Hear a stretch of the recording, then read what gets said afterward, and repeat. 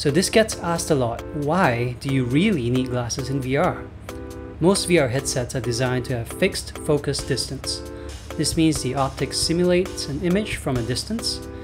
It needs to keep the distance the same for all users. For example, if an object looks like it's 10 meters away, it needs to look fixed for everyone to see it 10 meters away. So if you're short-sighted like me, I can't see clearly that far away in real life.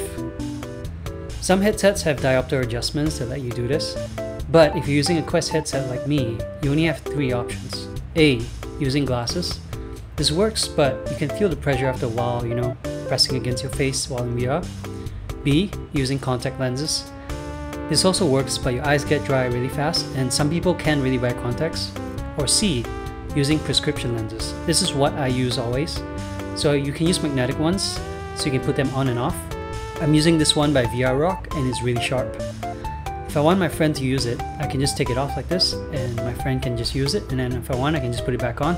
Really simple.